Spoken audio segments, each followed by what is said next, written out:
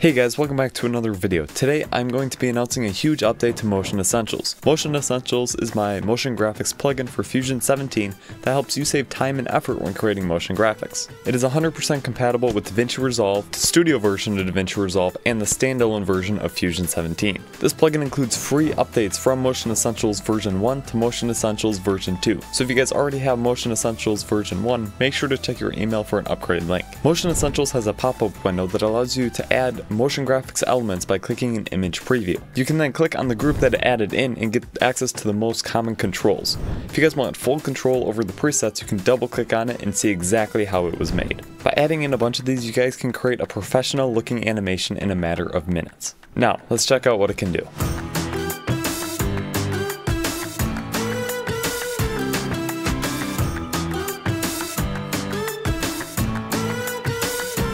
So what is new in version 2 of this plugin? This plugin includes 52 fully customizable presets. That's double the amount that was in the first plugin. All of these elements have been redesigned from the ground up for more customization, better performance, and easier use. Another huge update is native motion blur support. You could do it in the last version, but you had to manually open up all of the presets and go through and find the right nodes to turn motion blur on. Now you can turn it on within a few clicks. But I didn't stop there. I added global motion blur control. By default, each preset will be set to this option. What this does is it will refer back to the motion blur controls in the Motion Essentials node.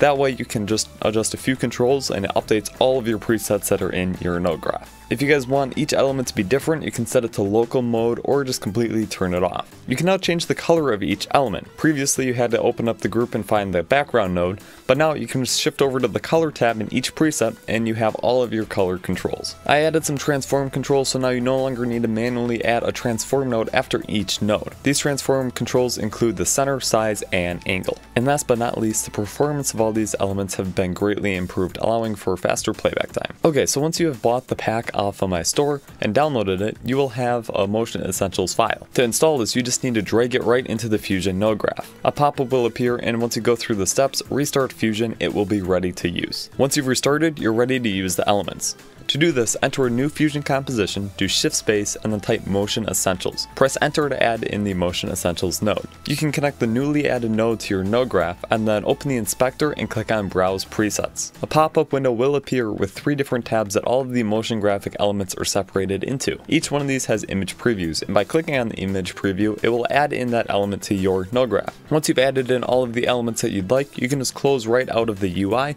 and you can access that anytime by going back to the Motion Essentials node and clicking Browse Presets.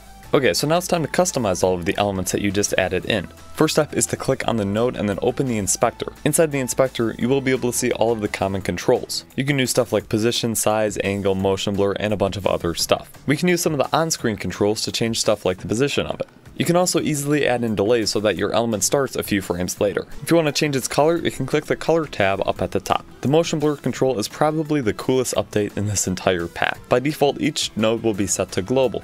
So what that means is it will take all of its motion blur settings from the Motion Essentials node. Just go to the Motion Essentials node and check on motion blur. And that will update all the presets that you have added and the ones that you will add eventually. If you want some of those presets to be separate from the global motion blur controls, you can set it to local or even turn it off. So who is this plugin made for? First off, this plugin is great for beginners in Fusion and people that don't really want to spend all the time learning how to develop all of these assets. If you don't want to spend the time, it does it all for you. But if you're a beginner and want to learn, you can break all these assets down and see how I went about creating them to be as optimized as possible. Another reason is it will save you hours. With the time that this plugin saves you, you can spend more time being creative and focusing on working for clients. And another great reason is you get free updates to the next version. So pretty quick here, I'll be releasing a video where I use Motion Essentials to create a motion graphic animation. So make sure you guys stay tuned for that. You will be able to see what this plugin is actually capable of and how much time it actually saves you. If you guys want to learn more about the pack and see all of the included elements, make sure to check out the link down below. I want to give a huge shout out to David from Learn Now Effects. Just like last time, he designed this awesome UI window for Motion Essentials. He also has an amazing motion graphics plugin called MotionPal. This is another huge time-saving plugin when it comes to animation. It's something that I use all the time, and if you guys want to see my in-depth review, that is also linked down below. And using the code in the description, you guys can save 10% off when purchasing that. Please let me know if you guys have any suggestions for the next version of this pack. I'm always looking on how to improve it and make it the best motion graphics plugin for Davinci Resolve. Resolve. But that's going to be it for this video. If you guys want to stay up to date on all the videos that I put out, make sure to hit the subscribe button and turn on notifications so you never miss out on a brand new video. With that being said, I'll see you guys next time for another video.